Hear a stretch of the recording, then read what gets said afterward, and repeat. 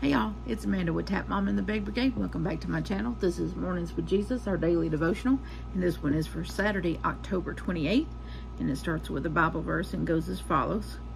Every good and perfect gift is from above, coming down from the Father of the heavenly lights, who does not change like shifting shadows. James 1:17, now our inspirational story. I'm a gift giver by nature. I love finding little treats to give my 3 boys and my husband. Scott, even getting their favorite bag of chips lets them know that I love them and I'm thinking of them.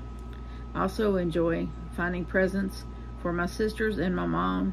We have the same taste when it comes to books, magazines, chocolate, and candies.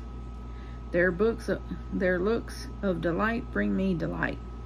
Lately, I've been involved in a new kind of gift giving. I joined a community partnership that throws baby showers for expectant and new mothers who are refugees. New moms deserve some treats, and these ladies need a little extra love and care because many are far from extended family. I remember my days of early motherhood so vividly, waiting to deliver, the joy of giving birth, the crazy sleepless nights of feeding and caring for an infant. Even though I'm not a new mom, Jesus likes giving me treats and extra love and care, not because I deserve them, but because he loves me. He doesn't just throw me a one-time only shower. He showers me with grace and new mercies every day. He delivers endless forgiveness and restoration of body, mind, and spirit. He delights in delighting me with his goodness. Jesus always gives the perfect gift at just the right time. Susanna Faust Augmentin. Faith step. Surprise a friend with a favorite treat today. As you find delight in that moment, remember how much Jesus delights in giving you gifts.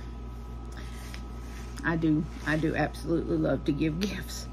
I love to give treats and gifts to the people I love. And I tell you, that's one of my favorite things in this world to do. It really is.